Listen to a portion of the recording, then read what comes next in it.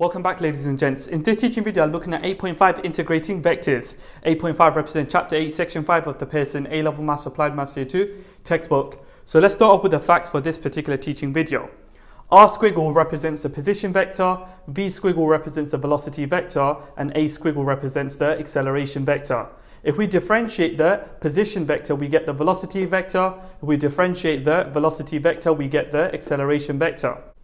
Alternatively, to find the acceleration vector from the position vector, we take the position vector and we differentiate it twice. This over here, the notation represents the position vector differentiated twice. The two dots on top denote the double derivative. Okay, so now we're going to work backwards. If we take the acceleration vector and we integrate it, we get the velocity vector. If we take the velocity vector and we integrate it, we get the position vector. We'll be using these facts over here to answer exam style questions. Here is exam style question 1. A particle P, ladies and gents, is moving in a plane with velocity v squiggle meters per second at time t seconds, where the velocity vector equation is given by this. T is greater than or equal to 0, and we know that t represents the time. When t is equal to 2, P has position vector 9j meters with respect to a fixed origin O. Find Part A, the distance of P from O when t is equal to 0. Let's decode this sentence. We know that the distance is the magnitude of the position vector. So we are trying to work out the magnitude of the position vector when t is equal to 0. To find the position vector, we have to integrate the velocity vector with respect to t, where t is time. Okay, so let's do this now. The position vector, R squiggle, is given by the integral of 3t squared plus 2 in brackets I plus 6t minus 4 in brackets j dt. So we're going to use the integration technique from year 1, add 1 to the power, divide by the new power. That is the technique that you use to integrate polynomials. Right, so let's start off by integrating this term over here. That will be t cubed. This term would be 2t in bracket I plus this term over here. If you integrate it, that will give you 3t squared. And this term over here, if you integrate it, that gives you 4t in brackets j plus c squiggle, the constant of integration. Now in the question, we know that when t is equal to 2, the position vector of P is 9j meters. In other words, R squiggle is equal to 9j. So we're going to use this boundary condition in order to work out C squiggle. We can substitute this in. So we have 9j is equal to 2 cubed plus 2 times 2 plus 3 multiplied by 2 squared minus 4 multiplied by 2. Okay, so if I put this into my calculator and this into my calculator, I get the following result. 12i plus 4j plus c squiggle. So now I can take the I and j to the left hand side. This will give me c squiggle. So I've got minus 12i, 9j minus 4j is plus 5j. I've got my c squiggle, the constant of integration. I can put this back into my position vector equation. Okay, so ladies and gents, I'm going to do this now. So we have that the position vector R in full will be t cubed plus 2t I plus 3t squared minus 4t j plus the constant of integration. So that was minus 12i plus 5j. The plus and minus becomes minus, so I can just put a minus there. Right, so I can collect the i's and j's together and rewrite this as follows. I've got t cubed plus 2t, and I've also got a minus 12i, so I can put the minus 12 inside this bracket, close the bracket, and write I. Okay, plus 3t squared minus 4t. I've also got 5j, I can put 5 inside the bracket, so plus 5, close the bracket, write j. So that there is the vector equation for the position vector. So we can put meters at the end. Now this is the vector equation for the position vector subject to the condition that when t is equal to 2, the position vector of p is 9j meters. Right, so now we're trying to calculate the magnitude of this position vector when t is equal to 0. So we're going to substitute t is equal to 0 into this position vector equation. That gives us minus 12i plus 5j meters. We're going to take the magnitude, square root I component squared plus j component squared. And if I put this into my calculator, I get precisely 13 meters. So the distance of P from O when t is equal to 0 is 13 meters. Moving on to part B of the question. Find the acceleration of P at the instant it is moving parallel to the vector I. Let's draw a coordinate grid and see what's going on. The horizontal axis is the I-axis and the vertical axis is the J-axis. We want our particle P to move parallel to the vector I. So the velocity vector will be in the I direction. So if the velocity vector, ladies and gents, is in the I direction, the J component of the velocity vector has to equal 0. So we know that P is moving parallel to the vector I, implies that the J component of the velocity vector has to equal 0. Now if we go back to the velocity vector, the J component is 6t minus 4. So 6t minus 4 must equal 0. We can solve this equation to give us t equal to 2 over 3 seconds. So when P is moving parallel to the vector I, t is equal to 2 over 3 seconds. We want to find the acceleration of P at this instant. So how do we work out the acceleration? Well, to find the acceleration, we have to differentiate the velocity vector with respect to time. So we are calculating dv over dt. So the acceleration vector would equal the derivative of 3t squared plus 2 is just 6t I, plus the derivative of 6t minus 4 is 6 j meters per second. Now we want to work out the acceleration vector when the time is 2 over 3. So when t is equal to 2 over 3, the acceleration vector is equal to 6 multiplied by 2 over 3i plus 6j. Okay, so this gives us 4i plus 6j meters per second.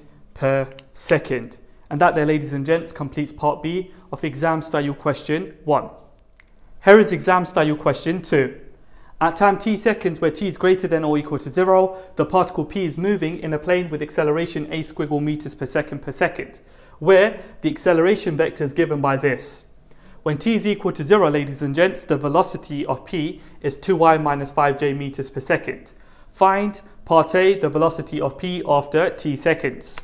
To find the velocity vector, we need to integrate the acceleration vector with respect to t.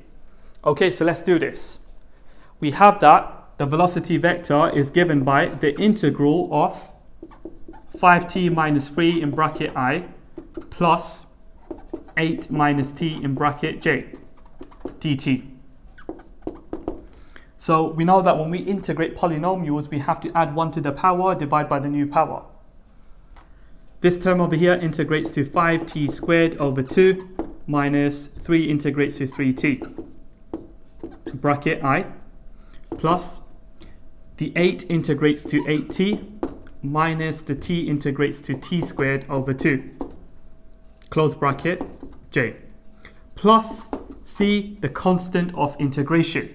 Now we know that when t is equal to 0, the velocity of p, so v squiggle, is given by 2y minus 5j meters per second.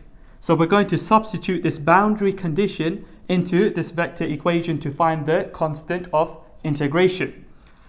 So we have that the velocity vector is 2y minus 5j equal to, substitute t equals 0, you get 0i plus 0j plus c squiggle, the constant of integration.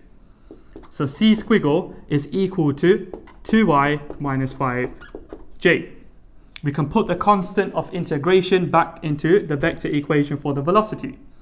So let's do this. We have that the velocity vector in full, subject to this boundary condition, will be 5t squared over 2 minus 3ti, okay, plus 8t minus t squared over 2j plus c squiggle, which is 2y minus 5j.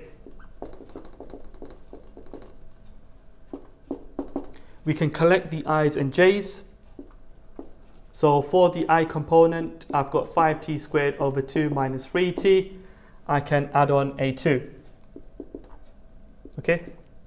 Plus the j component, I've got 8t minus t squared over 2. I could put in minus 5j. So that there is the velocity of p after t seconds. So to put the icing on the cake, I can stick in the unit meters per second. Moving on to the last two parts of exam style question 2. Find part B, the value of t for which p is moving parallel to I minus j. Part C, the speed of p when it is moving parallel to I minus j. Now this time we have that the velocity is parallel to I minus j. So it's not as basic as the velocity being parallel to I or the velocity being parallel to j. We've got I minus j now. So what we should do is go back to our definition of parallel vectors. First of all, the velocity vector was computed in part A of the question. It's over here. We're going to be using that result for part B and part C.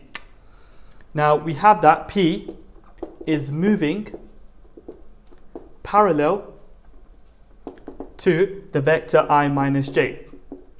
The word moving is used, so we have to be looking at the velocity vector. So the velocity vector is parallel to I minus j. By definition, the velocity vector is equal to lambda lots of I minus j. Definition of parallel vectors. Now we're going to take the velocity vector, which is this one over here, and rewrite it as a column vector for simplicity. So if we use column vectors instead, we have the following result. The I component is 5t squared over 2 minus 3t plus 2. The j component is 8t minus t squared over 2 minus 5. This must equal lambda lots of the vector I minus j, which is 1 minus 1. We can multiply the 1 and minus 1 by lambda. This gives us lambda minus lambda equal to this vector here.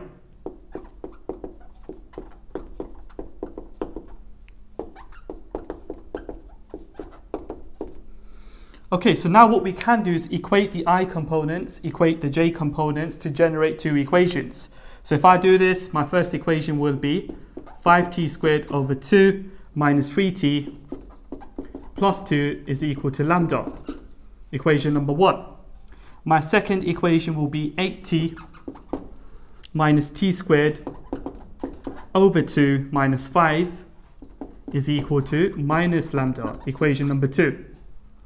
Right, over here, I can make a lambda the subject by multiplying the whole equation by negative 1. So if I do that, I get lambda is equal to minus 8t plus t squared over 2 plus 5. This is equation 3. So we can take equation 1 and 3 and set them equal to each other. So we have that 5t squared over 2 minus 3t plus 2 is equal to minus 8t plus t squared over 2 plus 5. Okay, so now we can work out the value of t. That's what we're after. for which the particle P is moving parallel to I minus j. Let's take everything to one side. So if I take everything to one side and I simplify, I get the following quadratic equation. 2t squared plus 5t minus 3 is equal to 0. We can factorize this quadratic equation. So if I put it into double brackets, my factors will be 2t minus 1 and t plus 3. Okay, so we get two values for t. We've got t is equal to 1 over 2 seconds, or t is equal to minus 3 seconds. Reject this time, accept this time. Okay, so for part A, the value of t for which p is moving parallel to I minus j is t is equal to 1 over 2 seconds. Moving on to part C, the speed of p when it is moving parallel to I minus j. So we have that p is moving parallel to I minus j. This implies that from part B, t is equal to 1 over 2. So we want to find the speed of p when t is equal to 1 over 2. We're trying to calculate the magnitude of the velocity vector when t is equal to 1 over 2. So now I can substitute t equal to 1 over 2 into my velocity vector equation. So if I do this, I get that the velocity will equal 9 over 8i minus 9 over 8j meters per second. We're going to take the magnitude of this velocity to give us the speed. So the speed when p is moving parallel to I minus j is given by the square root of the I component squared plus the j component squared.